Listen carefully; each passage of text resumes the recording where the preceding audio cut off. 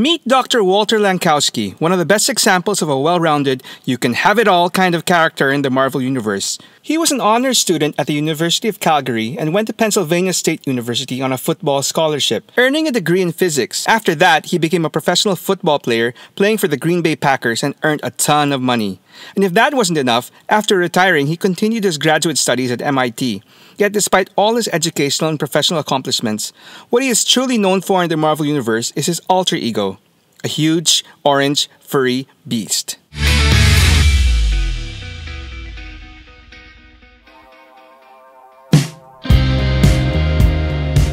When I was a little boy, I had an irrational fear of apes. Well, okay, not apes per se like gorillas or chimpanzees, although those guys are actually very vicious. Look it up. But more mythological, fictional, or possibly real creatures that look similar to apes. Furry humanoid monsters like Grendel from Beowulf, King Kong, or Bigfoot. It got so bad that my older sister, who was a psychology major, had to resort to basic hypnotism to help me get over my fears. Anyway, her simple hypnotism trick worked so well that moving forward, not only did I get over my fears, I ended up getting quite fascinated by these creatures, which is most likely one of the reasons I gravitated towards the less popular Marvel superhero team from Canada, Alpha Flight, which included Walter Langkowski, aka Sasquatch. I first learned about Sasquatch when I came upon an entry in the resource book, The Marvel Universe Book of the Dead, for another character named Snowbird, who was also another prominent member of Alpha Flight. Anyway, her history and that of Walter Langkowski are so intertwined that it would be quite impossible to talk about one without the other. While the Marvel Universe is chock full of interesting character background or origin stories, the tale of Walter Langkowski, Snowbird, and the Sasquatch is probably one of my favorites for its uniqueness and just plain weirdness. Now before I go any further, just a warning, this is a rather long and convoluted story with so many side stories intertwined. You know, basic comic storytelling. So I'll try to do my best and keep it as straightforward as possible. Okay, so first we have Dr. Walter Langkowski. Like I said at the start of this episode, he went to Pennsylvania State University on a scholarship. It was during his time here that he met and befriended another future doctor named Bruce Banner. Where did I hear that name before? Anyway, they bonded over their common fascination with gamma radiation. And years later, when Walter discovered that Banner had turned into the Hulk through a gamma radiation-related accident, he sought to duplicate the process under more controlled circumstances. With his research backed by the super-secret Canadian government agency Department H, Langkowski was somewhat successful in replicating Banner's gamma radiation experiment on himself. But instead of turning into another green Hulk, his alternate form turned out to be more bestial, with orange fur. He assumed that his close proximity to the Aurora Borealis was the main reason for the different transformation results from Banner, but it turned out that he was wrong. Dead wrong. Now for the second part of this story, we're gonna have to do a little, humongous time jump into the past. According to ancient northern folklore, several thousand years ago there was a great ongoing battle between the Inuit gods of the north and the mystical great beasts for control of the world. In the end, the leader of the great beasts, Tundra, managed to seal the northern gods away in another dimension, rendering them incapable of protecting the Earth. But in order to ensure the Earth's safety, the Inuit goddess of the Northern Lights, Nilvana, used clever trickery to bargain with Tundra to allow her to return to Earth in exchange for her godly powers, making her human. The plan was for Nilvana to find a suitable partner, which she did in a man named Richard Easton, and mate with him to produce a child who would grow to continue the battle against the evil great beasts. Their child, named Narya, was placed under the care of a Sarsi mystic, Michael Two Young Men, as she rapidly aged into the hero and team member of Alpha Flight, codenamed Snowbird. Two Young Men also joined the team under the alias Shaman. Anyway, back to Langkowski. After initially gaining control of his new superpowers to the point of being able to switch back and forth between his human and bestial form at will and maintaining his human personality in both forms, he too joined Alpha Flight, taking on the name Sasquatch after the creature of Canadian myth. Unfortunately, Langkowski's control over his beastly side would not last long. As time passed, he found it more and more difficult to return to his human form, and in his bestial form, he started losing control and became more savage. As it turned out, it wasn't Langkowski's gamma experiment that turned him into the Sasquatch per se. In reality, his device actually opened up an interdimensional gateway between the Earth and the realm of the great beasts, and one of them, Taranak, the embodiment of death and decay, managed to escape and merge with Langkowski, causing him to take the great beast's form instead of some gamma-powered Hulk. And unbeknownst to Langkowski, Tarenak was slowly but surely taking over his mind, body, and soul. Eventually, Tarenak took full control of Langkowski and his Sasquatch form, and Snowbird, doing what she was raised to do, used her powers of shapeshifting to transform into a white Sasquatch herself and defeat Tarenak by ripping out Walter's heart, instantly killing him. Ouch. Fortunately, after the death of his mortal body, Langkowski's soul managed to survive, wandering around the crossroads of reality for a time, searching for a new host. During Langkowski's absence from the team though, life moved on for Snowbird and the rest of Alpha Flight. She eventually met, fell in love with, and married a police officer named Doug Thompson, and they had a child. Unfortunately, here we go again, the pairing of a demigod and a human resulted in a complicated birthing process of their child.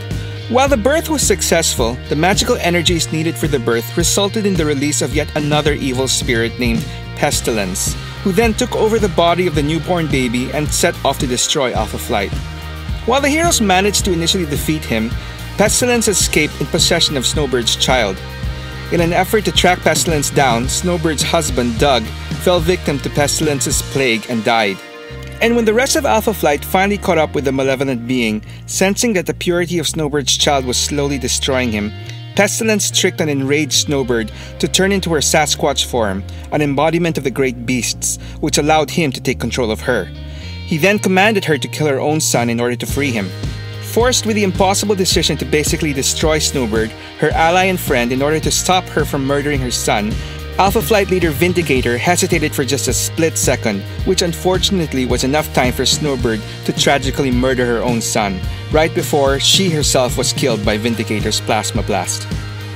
Since she died in her Sasquatch form, her body did not revert back and was buried in that state, where it lay waiting to be repossessed by Pestilence, who apparently escaped again from their last encounter. You just can't keep a good ghost down.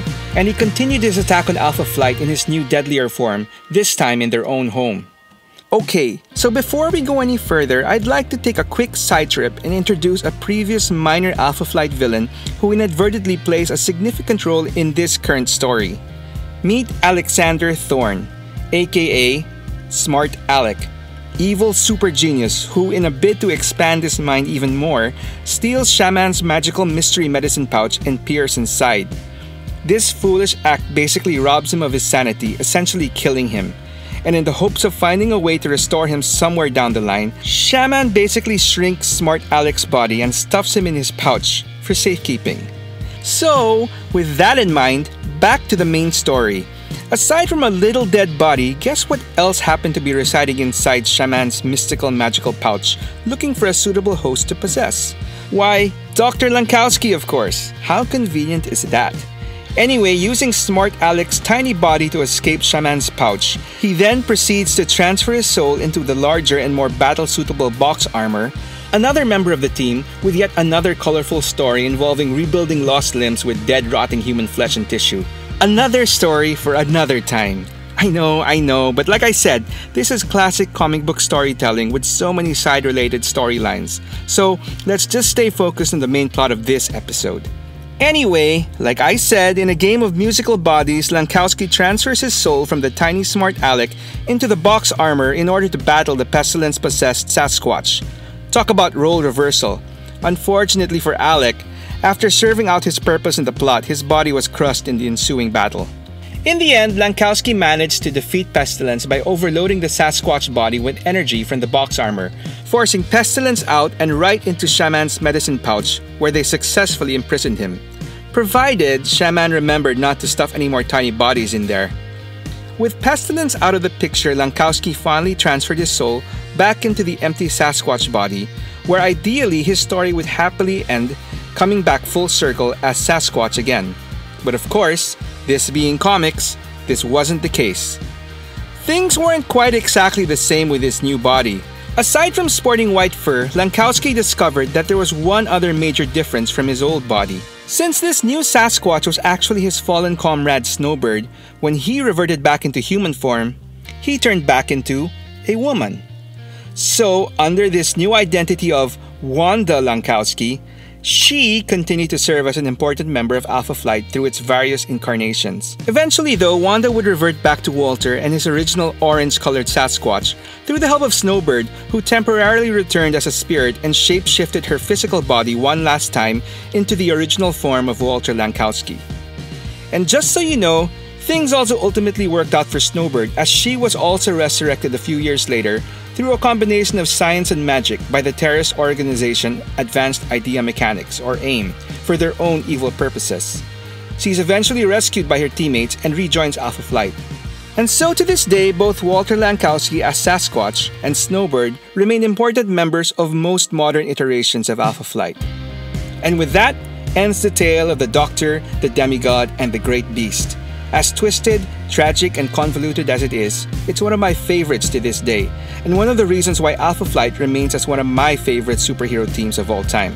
So are there any other fans of this beautiful shape-shifting demigod Narya, or the good doctor turned great beast Walter Langkowski? Anyone else left hanging with the mention of the story of Box and the rotting body parts? I promise I'll get to that twisted tale eventually. Let me know in the comments below and tell me your story.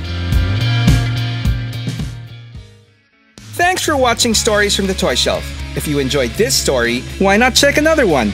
And please help me out by giving me a like or comment, and subscribe to the channel to get notifications whenever I upload a new story.